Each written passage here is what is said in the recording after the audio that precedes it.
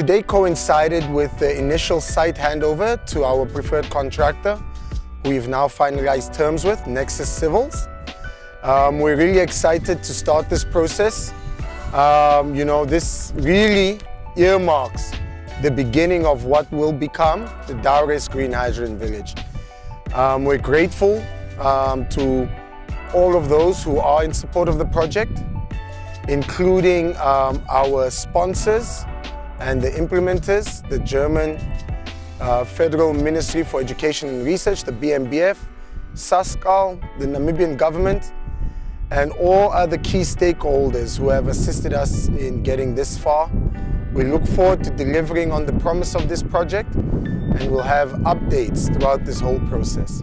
So the purpose of today's meeting was to do the formal handover of the construction site to Nexus Construction.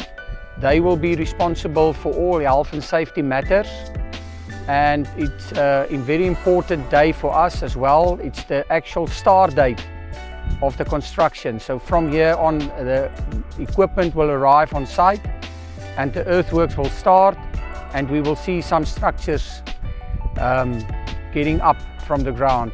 So yeah, very good so far. We are